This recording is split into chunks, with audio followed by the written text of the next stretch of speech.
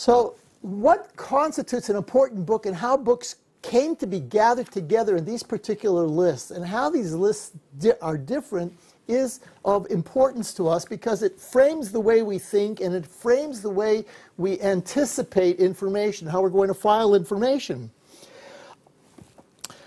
The first thing we have to understand is that these canons are not God-given. They're not derived from any particular authority other than human authority. Abraham did not wake up in the morning and say, Sarah, pass me the Bible.